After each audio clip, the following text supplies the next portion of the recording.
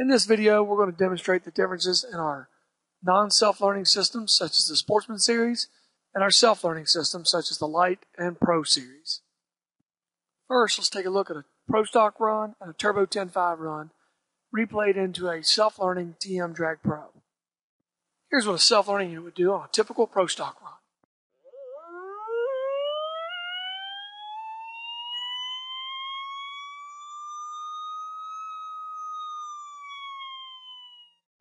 Let's take a quick look at that Pro Stock run. Here we can see the traction control corrected here during this rise and acceleration, as well as this on the gear shift, this shift, this shift, and this shift. The self-learning algorithm is looking at this rate of change. It sees this sudden change, it reacts. Now let's take a look at a self-learning unit on a Nitrous 10.5 car.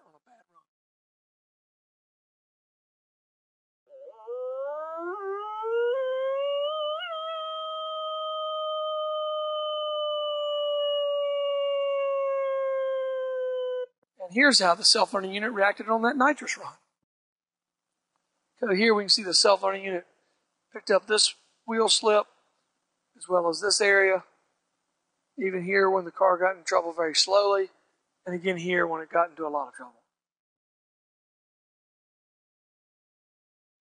The self-learning units monitor the average rate of acceleration over the last revolution of the drive shaft, and from that determine the threshold of maximum acceleration allowed.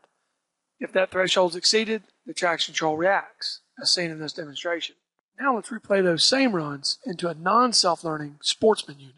The non-self-learning units compare drive shaft acceleration to a user-adjustable fixed rate known as threshold.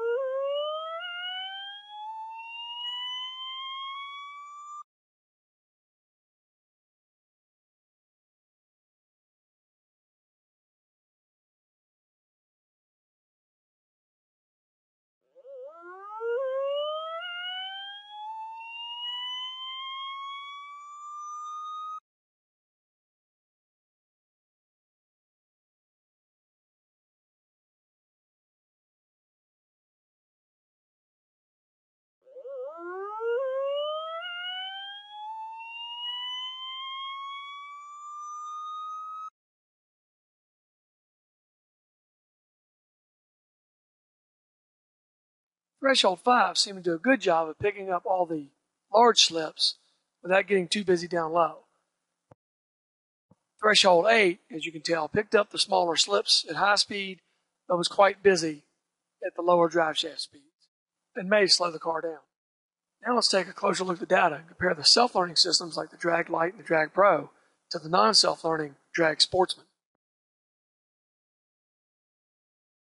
We take a look at those runs, a comparison of the non-self-learning on threshold 5 versus the self-learning on mode 4 on this Pro Stock run. This is the self-learning run on mode 4. You see it very quickly picks up each error in drive shaft speed and reacts with a correction. And then we go to threshold 5, turn on the corrections there. You can see it does essentially the same thing, except it doesn't see the smaller errors here at high drive shaft speeds, which the self-learning systems do pick up, as illustrated by the red and green corrections. And now for the Nitrous 10.5 runs.